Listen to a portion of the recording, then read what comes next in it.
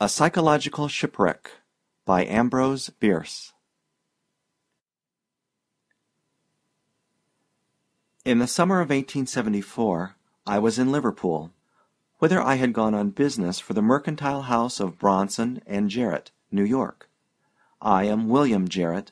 My partner was Zenas Bronson. The firm failed last year, and, unable to endure the fall from affluence to poverty, he died.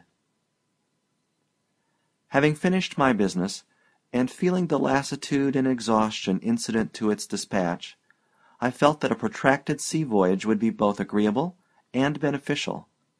So instead of embarking for my return on one of the many fine passenger steamers, I booked for New York on the sailing vessel Morrow, upon which I had shipped a large and valuable invoice of the goods I had bought. The Morrow was an English ship, with, of course, but little accommodation for passengers, of whom there were only myself, a young woman, and her servant, who was a middle-aged negress. I thought it singular that a traveling English girl should be so attended, but she afterward explained to me that the woman had been left with her family by a man and his wife from South Carolina, both of whom had died on the same day at the house of the young lady's father in Devonshire, a circumstance in itself sufficiently uncommon to remain rather distinctly in my memory, even had it not afterward transpired in conversation with the young lady that the name of the man was William Jarrett, the same as my own. I knew that a branch of my family had settled in South Carolina, but of them and their history I was ignorant. The Morrow sailed from the mouth of the Mersey on the 15th of June, and for several weeks we had fair breezes and unclouded skies.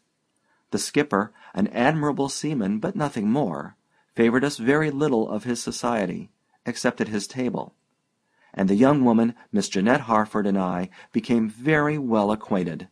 We were, in truth, nearly always together, and being of an introspective turn of mind, I often endeavored to analyze and define the novel feeling with which she inspired me, a secret, subtle, but powerful attraction which constantly impelled me to seek her. But the attempt was hopeless.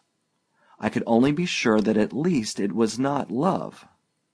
Having assured myself of this, and being certain that she was quite as whole-hearted, I ventured one evening, I remember it was on the 3rd of July, as we sat on the deck, to ask her, laughingly, if she could assist me to resolve my psychological doubt.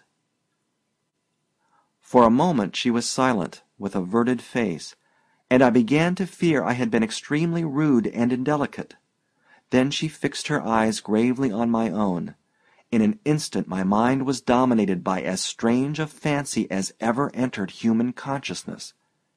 It seemed as if she were looking at me, not with, but through those eyes, from an immeasurable distance behind them, and that a number of other persons, men, women, and children, upon whose faces I caught strangely familiar evanescent expressions, clustered about her, struggling with gentle eagerness to look at me through the same orbs.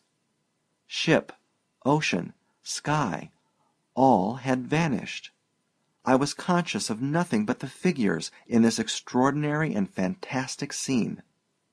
Then all at once darkness fell upon me, and anon from out of it, as to one who grows accustomed by degrees to a dimmer light, my former surroundings of deck and mast and cordage slowly resolved themselves. Miss Harford had closed her eyes and was leaning back in her chair, apparently asleep, the book she had been reading open in her lap. Impelled by surely I cannot say what motive, I glanced at the top of the page.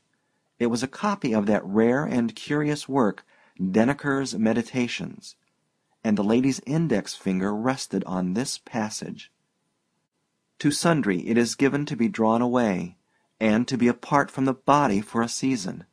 For, as concerning rills which would flow across each other, the weaker is borne along by the stronger, so there be certain of kin, whose paths intersecting, their souls do bear company, the while their bodies go fore-appointed ways, unknowing." Miss Harford arose, shuddering. The sun had sunk below the horizon, but it was not cold. There was not a breath of wind. There were no clouds in the sky, yet not a star was visible. A hurried tramping sounded on the deck. The captain, summoned from below, joined the first officer, who stood looking at the barometer. "Good God!" I heard him exclaim. An hour later, the form of Jeanette Harford, invisible in the darkness and spray, was torn from my grasp by the cruel vortex of the sinking ship, and I fainted in the cordage of the floating mast to which I had lashed myself. It was by lamplight that I awoke. I lay in a berth amid the familiar surroundings of the stateroom of a steamer. On a couch opposite sat a man, half undressed for bed, reading a book. I recognized the face of my friend Gordon Doyle, whom I had met in Liverpool on the day of my embarkation, when he was himself about to sail on the steamer City of Prague, on which he had urged me to accompany him.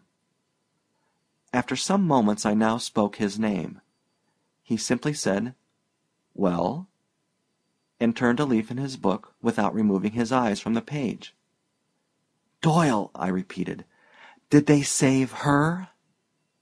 He now deigned to look at me, and smiled as if amused. He evidently thought me but half awake. "Her? Whom do you mean?" "Jeanette Harford." His amusement turned to amazement. He stared at me fixedly, saying nothing. "You will tell me after a while," I continued. "I suppose you will tell me after a while." A moment later I asked, "What ship is this?" Doyle stared again. "The steamer City of Prague, bound from Liverpool to New York, 3 weeks out with a broken shaft. Principal passenger Mr. Gordon Doyle, ditto lunatic Mr. William Jarrett. These two distinguished travelers embarked together, but they are about to part, it being the resolute intention of the former to pitch the latter overboard." I sat bolt upright. "Do you mean to say that I have been for 3 weeks a passenger on this steamer?" "Yes, pretty nearly. This is the 3rd of July. "Have I been ill?" "Right as a trivet all the time, and punctual at your meals." "My God, Doyle, there is some mystery here. Do have the goodness to be serious. Was I not rescued from the wreck of the ship Morrow?" Doyle changed color, and, approaching me, laid his finger on my wrist. A moment later, "What do you know of Jeanette Harford?" he asked very calmly. "First tell me what you know of her." Mr. Doyle gazed at me for some moments as if thinking what to do. Then, seating himself again on the couch, said, "Why should I not?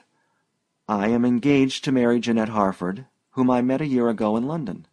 Her family, one of the wealthiest in Devonshire, cut up rough about it, and we eloped. Are eloping, rather, for on the day that you and I walked to the landing stage to go aboard this steamer, she and her faithful servant, a negress, passed us, driving to the ship Morrow. She would not consent to go in the same vessel with me, and it had been deemed best that she take a sailing vessel in order to avoid observation and lessen the risk of detection. I am now alarmed lest this cursed breaking of our machinery may detain us so long that the Morrow will get to New York before us, and the poor girl will not know where to go." I lay still in my berth, so still I hardly breathed. But the subject was evidently not displeasing to Doyle, and after a short pause he resumed.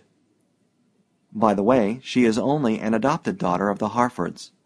Her mother was killed at their place by being thrown from a horse while hunting, and her father, mad with grief, made away with himself the same day. No one ever claimed the child, and after a reasonable time they adopted her. She has grown up in the belief that she is their daughter." "Doyle, what book are you reading?" "Oh, it's called Denneker's Meditations. It's a rum lot. Jeanette gave it to me. She happened to have 2 copies. Want to see it?" He tossed me the volume, which opened as it fell. On one of the exposed pages was a marked passage. "To sundry it is given to be drawn away, and to be apart from the body for a season. For, as concerning rills which would flow across each other, the weaker is borne along by the stronger, so there be certain of kin whose paths intersecting, their souls do bear company, the while their bodies go fore-appointed ways, unknowing. She has a singular taste in reading, I managed to say, mastering my agitation. Yes. And now perhaps you will have the kindness to explain how you knew her name and that of the ship she sailed in. You talked of her in your sleep, I said. A week later, we were towed into the port of New York. But the morrow was never heard from. End of A Psychological Shipwreck by Ambrose Bierce.